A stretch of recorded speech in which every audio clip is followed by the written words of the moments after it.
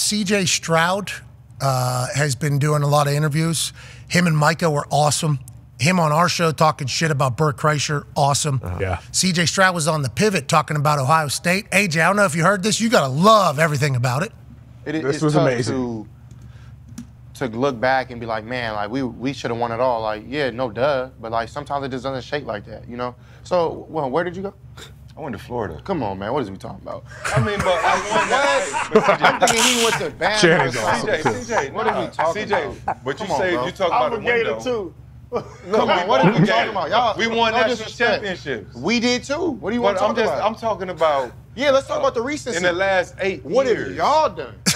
Nothing. So It's hard to fight. LSU is maybe the one of the only teams. They only did one good year. Look, I'm gonna lay down when I have to. Yeah, come on. I'm thinking you went to Bama or something. Like, what are we talking about?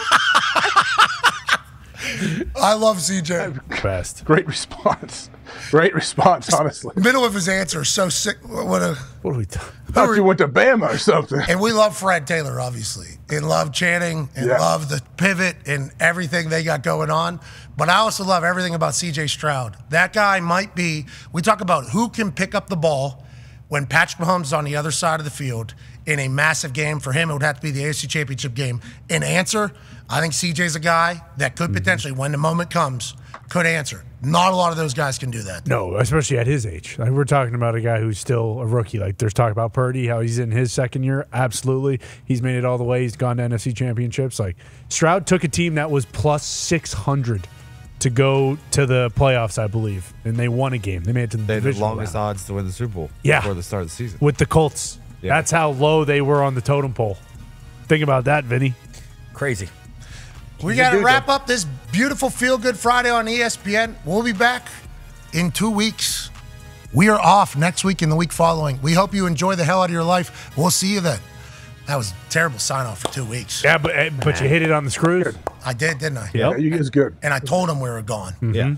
There's been times in the past where I just forgot to tell our listeners what we were going to be missing. Yeah, just have a good one. And they get very mean whenever that happens. Where the hell are you? It's like, What's going to be on? Do you know? I don't know. Something sick. I do not know. I do not know. Less impressive CJ than said this no show. duh No. as well. Yeah, no doy. I wish you would have said No no duh. doy. I loved it. No. Old school. Where'd you go? Where'd you go to school? Florida. Yeah. So what are you The talking about? fuck are you talking about? Oh, I want an answer. Yeah, but you didn't go to Bama or something.